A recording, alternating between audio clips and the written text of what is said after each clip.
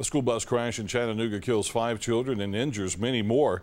12 children remain in the hospital. The accident left the bus split in half. Parents and loved ones rushed to the scene to find their children.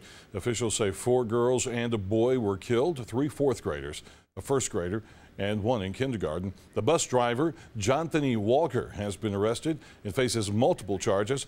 Authorities say the bus was traveling well above the speed limit when it crashed. Walker's first court appearance is set for November 29th.